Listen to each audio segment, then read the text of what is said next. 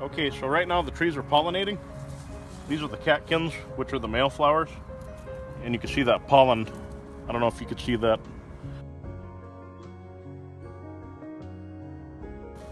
Pecans are wind pollinated, so the wind carries this and pollinates the female flower, which is the pecan.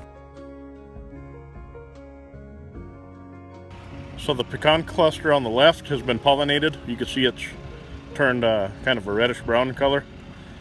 The cluster on the right is still receptive and is currently being pollinated. So this cluster of nuts has 6 nuts on it. Whatever nuts don't pollinate will fall off next month, and that's what we call June drop. So we might go from a 6 nut cluster maybe to a 3, 4 nut cluster.